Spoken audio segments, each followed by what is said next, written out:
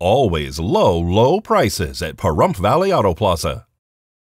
The Neon Museum's electrifying presence here in Las Vegas is a sight like no other, complete with an outdoor boneyard showcasing the historical bright lights of Sin City's past.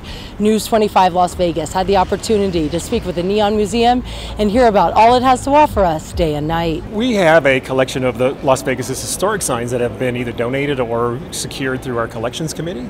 And in the collection we have about 250 pieces on display. 25 of those are fully re-illuminated and restored and ready to go, ready for people to come and view.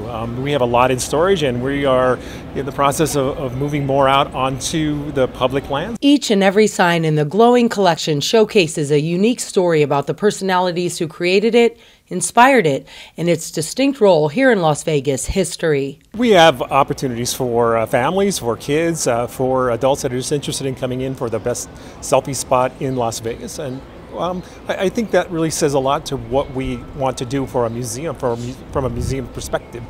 We do offer many opportunities for families to come in and enjoy themselves. Dedicated private sector individuals along with governmental and corporate entities work side by side to promote the preservation of these radiant relics.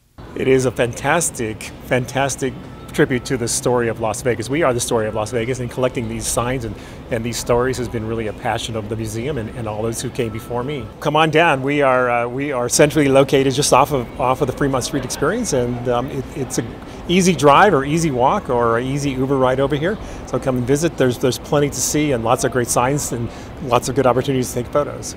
Reporting right here from the Neon Museum in Las Vegas, I'm Maria Centers with News 25 Las Vegas.